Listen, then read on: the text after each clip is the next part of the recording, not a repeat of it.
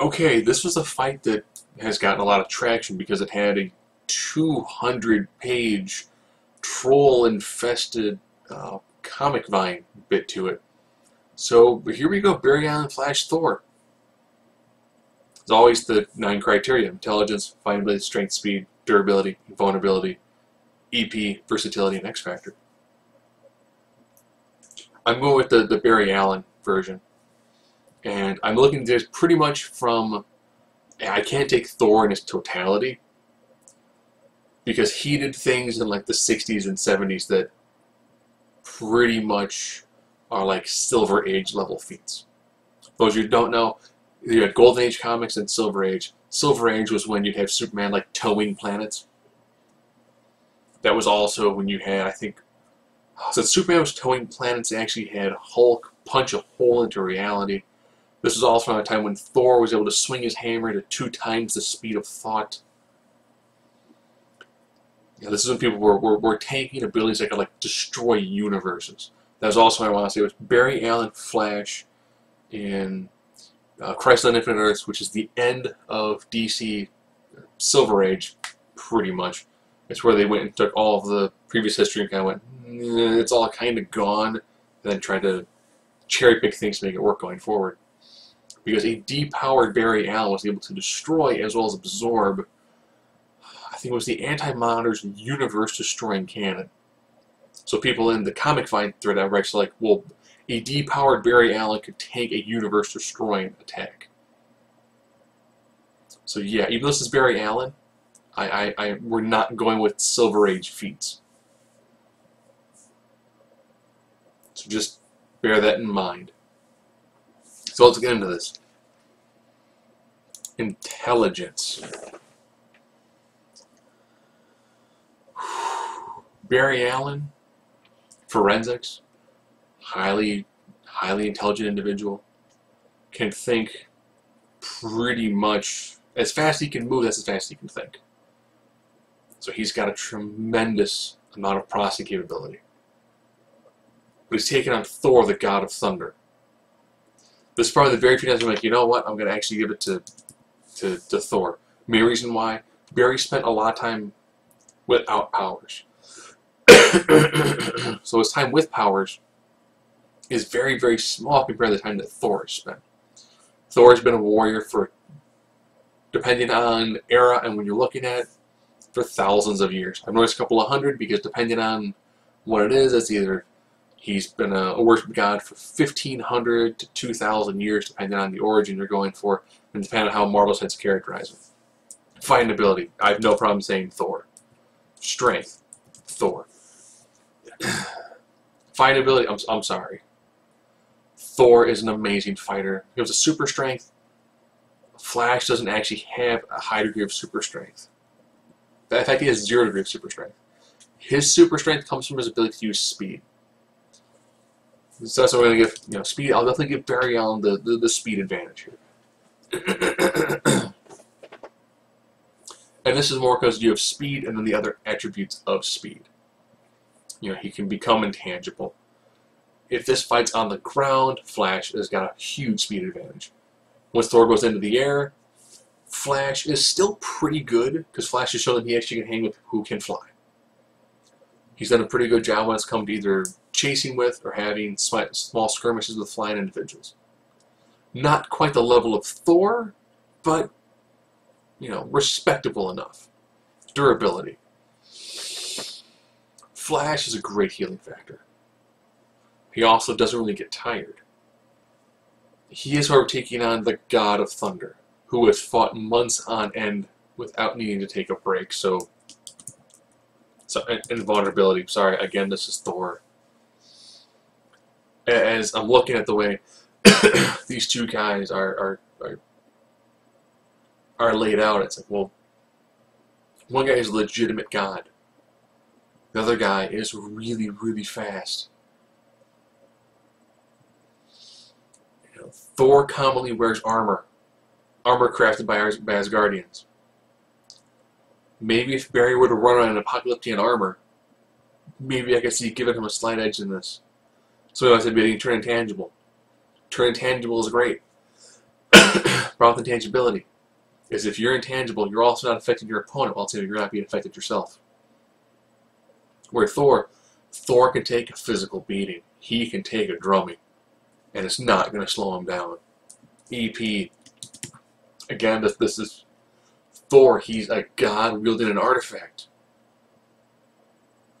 With the ability he has from the Odin force, he's been able to harm individuals like Galactus, like Ego, who's the living planet. His EP, his intellect, just the raw blast that he can do is impressive. Very impressive. Versatility. I go back and forth. I'm like, well, from Flash's standpoint, you do have the intangibility. You do have the ability to do hurricanes. You do have all the different wind-based abilities. You have the infinite mass punch. You have a lot of things that Flash can throw out. I was like, well, if he can create whirlwinds, I guess the guy who wields a hammer that controls weather and is heat-seeking.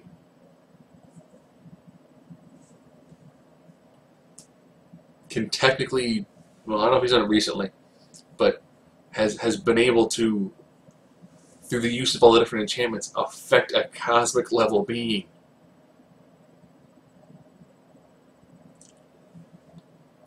When it came to a fight like Flash versus Hulk or Juggernaut, they're really strong individuals. They don't have any sort of additional skills. Thor is equally as strong as some of them. Maybe a little bit not quite fully as strong, but he's right up there with them. And he wields an artifact. So I will actually give X Factor to Barry. Because I do think Barry has a slight chance of finding out something that he can do. Because I was also thinking, the enchantment is he who is worthy. I could almost see if Barry Allen is able to find some sort of way to outrace the hammer if Thor throws it, which he can do because he's done it before. But I'm thinking, well, he can outrace Thor's hammer. Barry Allen's outraced both the Black Racer and a Black Lantern ring by jumping himself through a time sink. So if he can outrace the Black Racer, who is death, and outrace Omega I-beams, as well as be able to do the time jump enough to disable Black Lantern rings, he probably has the ability to outrun Thor's hammer. Heat-seeking and whatnot. At the same time, he can probably double back and grab Thor's hammer. And he could probably become Flash Thor. Or Thash, whatever they would call him. But this is 7-2. I think that for all the skills that Barry Allen has, if he goes full intangible and comes back for microseconds to land shots on Thor,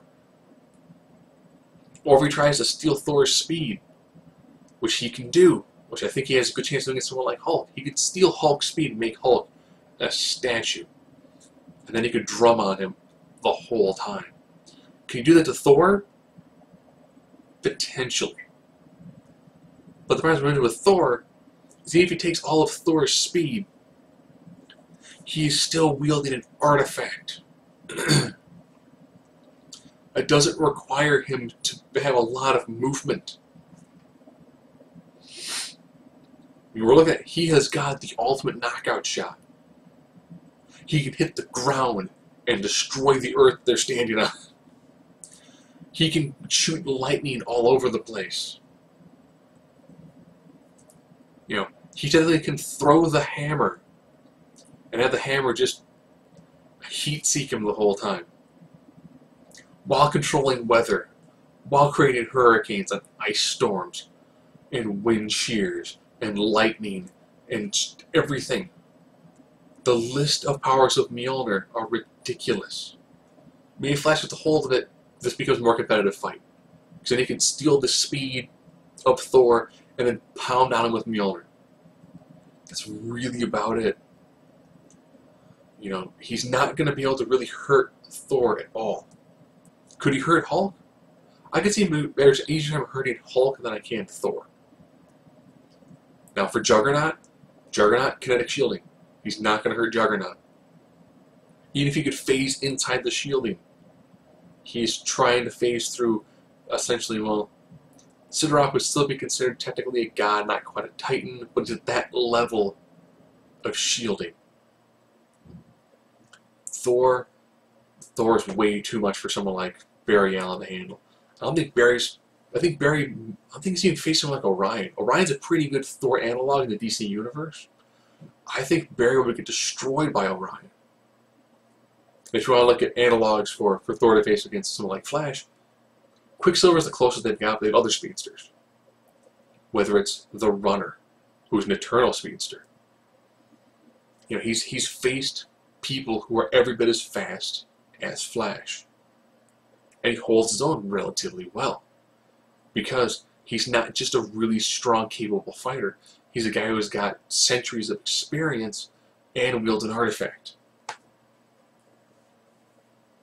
When you think about how strong he is, and then you have him wield an artifact. Mjolnir is ridiculously impressive.